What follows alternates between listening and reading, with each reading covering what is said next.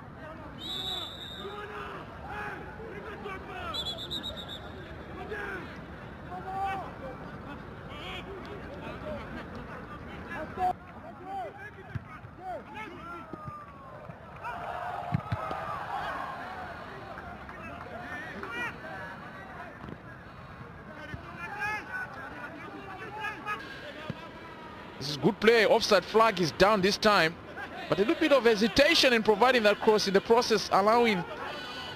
Doesn't seem to think it meditate being a foul.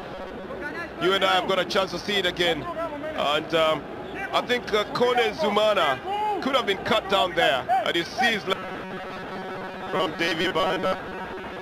Coach Fury saying, "Stay out there." It is on the replay. A push from behind as well.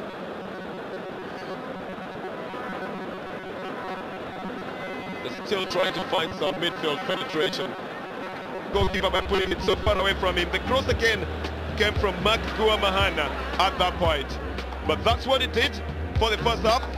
And it ended at 0-0 with no goals from either side. Well, no goals indeed, and in terms of shots, actually the Ethiopians just one shot on target is against 3 by Cote d'Ivoire, 2 off target for Ethiopia and 5 by the opponents, 1 yellow card apiece, and no red cards. We've seen 6 fouls by Ethiopia and 9 by the more industrious Ivorians, and of course corner kicks also double what the Ethiopians have. Ethiopians, by the way, 59% against 41% possession. What a surprise. Well, it seems Cote d'Ivoire actually had the best chance to put themselves forward, but again, not getting right how to put the ball into the net. And it's very sad to see that it has ended goalless here. But you know, the second 45 is when the strikes will definitely fly. With me, Sahilu, as it is the FH president of Ethiopia, and